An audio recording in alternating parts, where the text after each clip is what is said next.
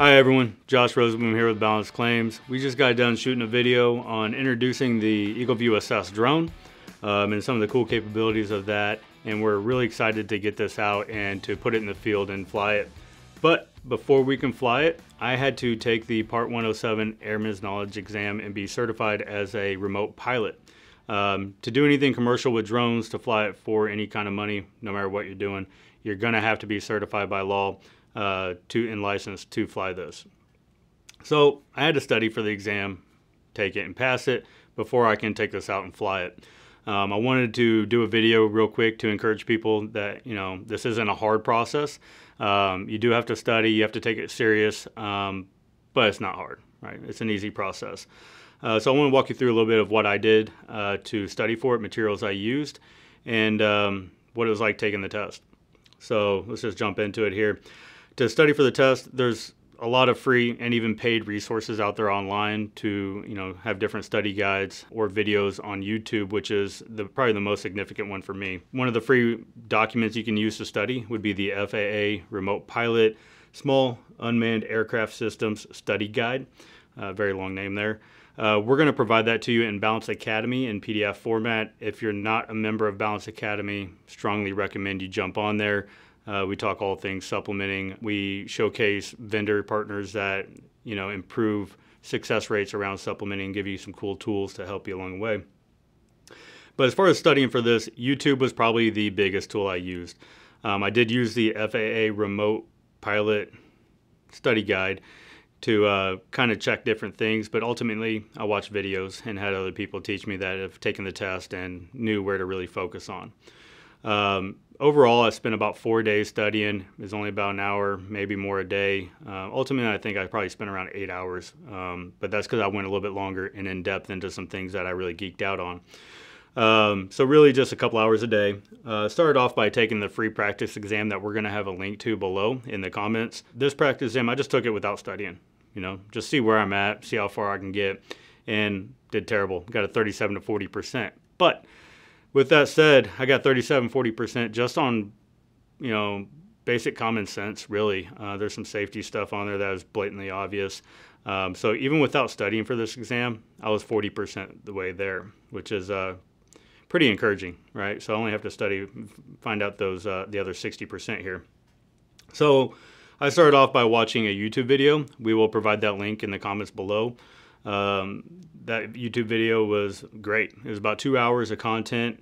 You can pause it and rewatch some certain sections if you didn't quite grasp it the first time.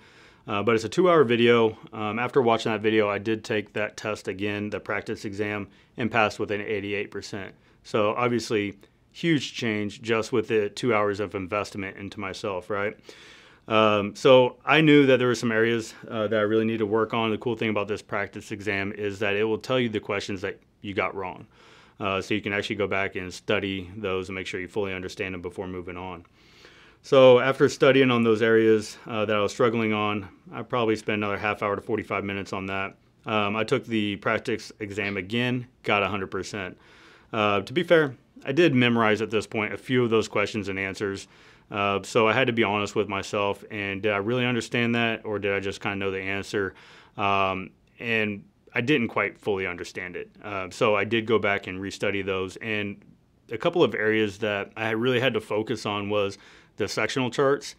If you've never seen one, they're awful looking. There's a lot going on, and really nothing makes sense to you unless you really study them and break them down and start in small areas and break them down. It makes a little bit more sense.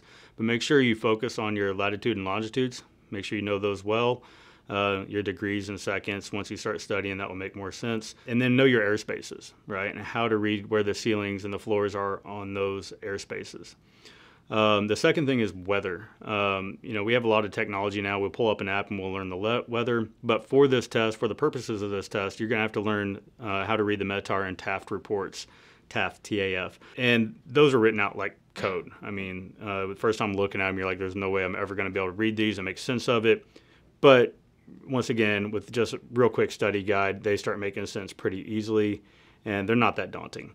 But those were two areas that made up a large portion of this test besides safety, and you really need to know them to pass. So after passing the practice test with 100%. I went ahead and scheduled my Part 107. I was able to schedule it, pay for it online. They had a location, it was right around the corner. It was a quick 5-minute drive. Got in and out of there real easily. I did pass with an 87%, which was a little surprising. I felt really good going in because I spent quite a bit of time studying. I did miss 7 questions, but I only needed a 70% to pass.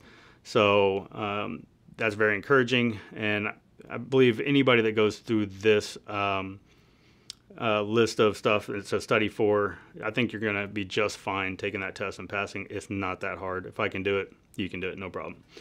The test is multiple choice, meaning there's 3 questions. One of them is always going to be like the obvious wrong answer.